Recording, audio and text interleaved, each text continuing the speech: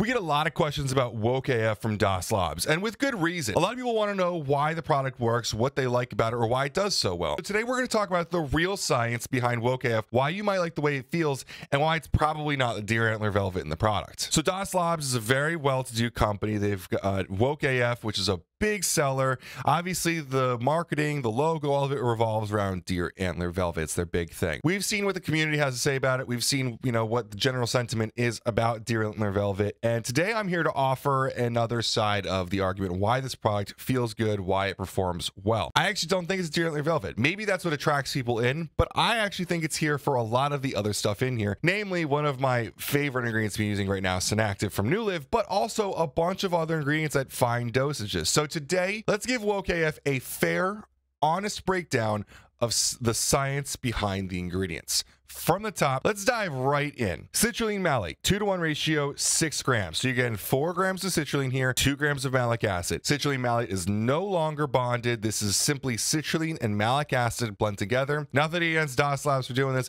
A lot of companies are not mentioning them separately. They are separate ingredients. They're just blended together and sold as one ingredient. Citrulline has a lot of different benefits. Most namely, you're going to be using it for pump here. Most people who are taking this pre-workout are trying to get some blood flow to their muscles during their training. Malic acid has some other benefits for energy. It mostly really is going to help out with the flavoring here, but citrulline malate is a great place to start. 6 grams is a fine dosage to use. You'll see anywhere between 4 and like 10 grams of this. 6 is a fine place to be. It starts this formula off just fine as a normal mainstream pre-workout, nothing crazy. Let's move on forward. Beta-alanine, 3,200 milligrams. Now, this is the Woke AF high stimulant version. There's some meme around here about this being considered high stimulant. You're not that guy, pal. Trust me. You're not that guy. But the formula is going to be a little bit different here. I went with this one because it's the one that I like, and I think it's the one that people should be purchasing this. So if you're looking at different Woke AFs, look for the Woke AF high stimulant version, not the black version.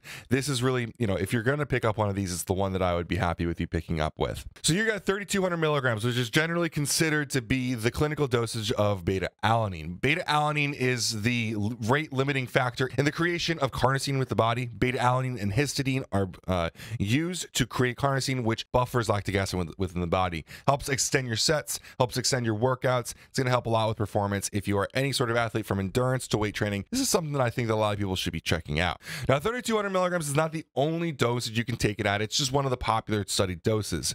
This is an ingredient that needs to be loaded over time so your body has blood saturation. Another version of Woke AF has 2 grams, I believe, which is not bad, but 3,200 milligrams is generally seen as the clinical dosage. So far, 6 grams of citrulline malate, 3,200 milligrams beta-alanine. I can see why people would purchase this product. So far, it is pretty clinical, and it's going to work for a lot of people. From there, you get into caffeine anhydrous, and this is where it's considered to be a high stimulant pre-workout. You got 333 milligrams of caffeine anhydrous. By no measure is this like a ridiculously high amount of caffeine. 333 milligrams is about like 4 shots of espresso, which sounds like a lot, but safe dated for caffeine goes up to 13 milligrams per kilogram. For most strength benefits, you're going to be looking at 6 to 8 milligrams per kilogram. This is a fine dosage for pretty much anyone. If you're a very small female, this may be a little bit extra for you, but 333 is not by any stretch of the imagination a crazy high dosage. From there, we have another 300 milligrams of theobromine. Theobromine is chemically similar to caffeine. It has a really great synergy with caffeine. It will help with that stimulant effect. One of the things that researchers found was subjectively or just anecdotally from patients in the trials was that theobromine helped increase the stimulant feeling of caffeine. It made the caffeine feeling more intense, but this is going to be a small increase to it. It is not in no way going to be feeling similar to any sort of gray area or illegal ingredient. This was I actually purchased this at Vitamin Shop. Vitamin Shop does not house super high stimulant stuff. They really only stock stuff that's going to be safe for most people. You're totally safe in here. Now, so those 4 ingredients there are all in great dosages. That's a great, awesome start to a pre-workout. That's something that if I saw these 4, I'd be like, wow, that's awesome. I'm really happy with those. Now, the next 2 ingredients is kind of where you kind of scratch your heads for a second. 200 milligrams of alpha size alpha-gpc. Now, I'm not someone to lick a gift horse in the mouth. Alpha-gpc is an awesome ingredient that I'm happy to see, but 200 milligrams is a little bit less than we're like to see here. I like to see 300 milligrams. It's a choline source. I'm definitely not going to be disappointed that they're giving us some, but I'd like to see some more. Alpha-gpc is an interesting version of choline. It has a bunch of different benefits. I'm not going to go super in depth here because I really want to focus on the latter half of this formula between the Deer Antler Velvet and the Senactiv. But with that all being said, alpha-gpc is an ingredient that I like to see. I'm never going to look a gift horse in the mouth and be sad that it's included. It is included alongside huperzine A, which is synergistic to create more acetylcholine, which is the learning neurotransmitter. It helps out with a lot of different things from, you might guess, learning to also muscle contractions. Acetylcholine is very important, and the formation of that is great for training. It's just not a great dosage here. After that, like I said again, 100 milligrams of taurine. Taurine is a non-essential amino acid that pretty much any pre-workout you see me talking about with taurine, I'm always excited about it, but I'd really like to see over a gram of it.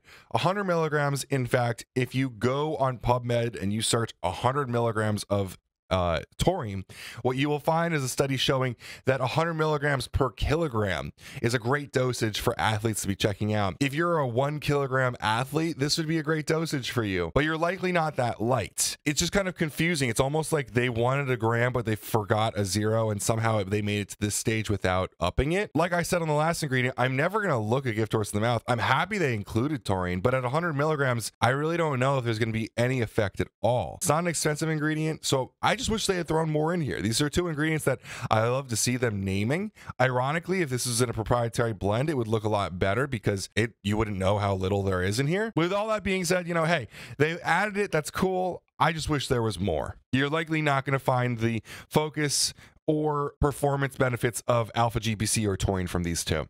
Now from there, they add in Himalayan rock salt with trace minerals. They have 100 milligrams of here. Now minerals are not something that you need a huge dosage of, especially here trace minerals are likely all going to be small dosages.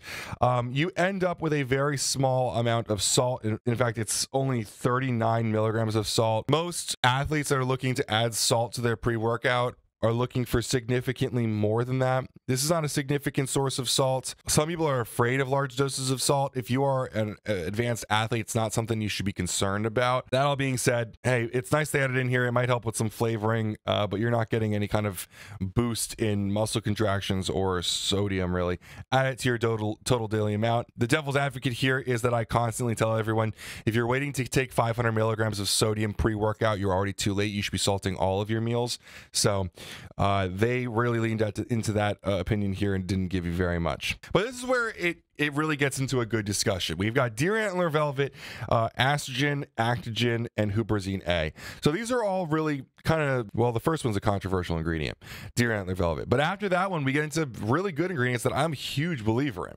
So we've got 50 milligrams of Deer Antler Velvet extract.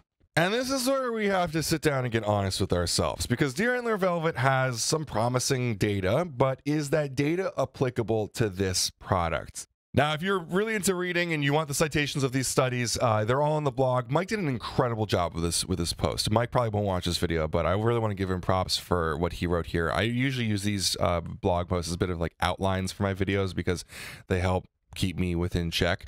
But he did a great job of breaking down like what actually is Deer Antler Velvet, right? We talk about it all the time, but I'm going to give you, as an animal lover, a good picture of what it is. It's crushed antler from actual deer. It's specifically the base of the antler. Elk is used sometimes said, but we assumed here it's deer exclusively since that's what the label states. Antler velvet has traditionally been used in Chinese medicine to help with gynecological issues, immunity, cardiovascular disease, general tissue health. The general idea stems from the fact that the deer regenerate their antlers so well, and hormones actually circulate throughout the antlers, so their constituents should be health promotional. Now, the process of them making this is kind of disgusting, not like gory or anything, but it's just kind of shitty that anyone would do this. Generally, the deer are put on painkillers and the antlers are sawed off with the deer still alive. Now, the process does not kill the animal because the deer regrow their antlers every year. That's why you find antlers in the woods sometimes. But we have to make clear this is far from being a vegan supplement. Now, what's inside these antlers, you might ask? Well, inside there are things like joint health promoting collagen, chondroitin, hyaluronic acid, a lot of dietary minerals, including calcium, obviously. Beyond protein, sugar, fatty acids, there's actually hormones found in them in one study.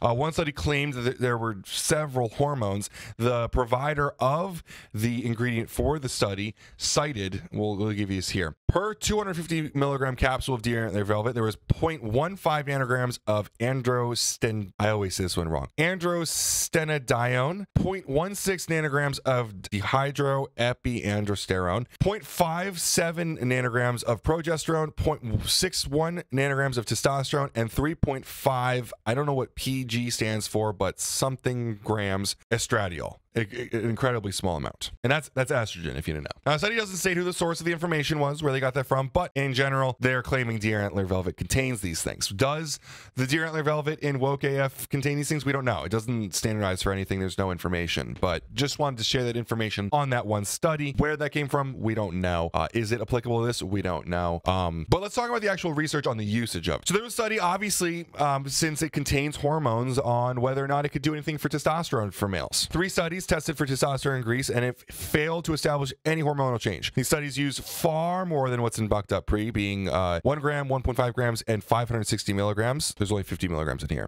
We didn't know the standardizations in this, or for those of at least one of those studies, but was not significant even at a higher dose. There was a study, however, that found potential increases in strength and size. 2 of those testosterone studies tested power output, and one of them showed an increase while the other one did not. It's worth noting, though, that they found the strength increases to be seemingly random, and they recommended for more data to be found on this before making any claims, and they were using 1.5 grams of it as opposed to 50 milligrams. Now, on Bucked Up's website, they mentioned a study demonstrating a 4% increase in bench press strength and a 10.1% increase in squats, along with significant improvement in aerobic capacity compared to placebo. Now, we found that study in the Central European Journal of Sports Sciences and Medicine, but we learned that the researchers in that study were using 2,700 milligrams of Deer Antler Velvet. That's a huge difference. And like really making the point, we don't know the standardization of the stuff in the study or the stuff in the product. And even without that knowledge, it was such a higher dosage that you're definitely not getting those benefits from this pre-workout. And so that's why the title of the article written about this product, and if you saw the image on our Instagram, it says, "Come for the Deer Antler Velvet, stay for the Senactiv." And that's kind of the point here that I really wanted to make, is that while Deer Antler Velvet may attract kids or new people to the industry and the community who are familiar with the controversy of Deer Antler Velvet, if you remember it being involved in the NFL and stuff like that, I'm sure it gets a lot of eyeballs, and I totally understand why they would want to do that. It gets a lot of attention. But even with all of that, it does not really pan out in the scientific evidence and data. And that's why we said, come for the Deer Antler Velvet, stay for the Senactiv, because after that, they as well have AstraGin and ActiGin. Now, ActiGin is the old name for Senactiv. It was a little bit too close to AstraGin, and if you look at the formula, you can kind of really see that. You've got 25 milligrams of AstraGin and 25 milligrams of ActiGin. It's the same product as is being used now for Senactiv. I don't know why they haven't changed the label yet, but hopefully they do soon to catch up with the times. Now, these are both Panax ginseng extracts with a little bit of other things added in. AstraGin has astragalus, and Senactiv has Rosa Roxburghi. If you were to check out my whole video on the differences in the similarities and the synergies between these ingredients, you'd see that there's probably a lot of different benefits of taking them together and why they're actually different, even though they are both using a similar extract.